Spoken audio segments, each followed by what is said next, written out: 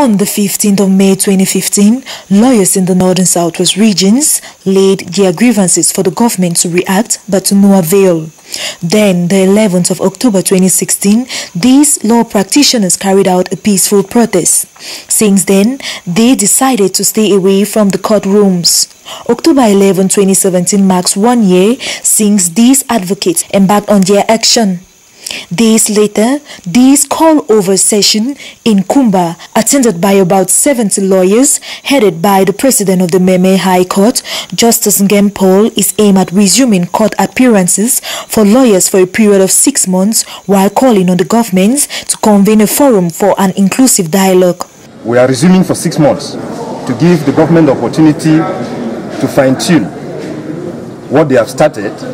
If after 6 months it is not satisfactory, we will resume the strike.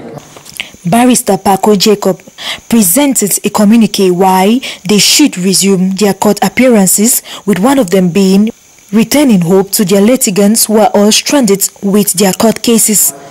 We have many people who are in jail awaiting trial, in prison awaiting trial, and they need to be defended.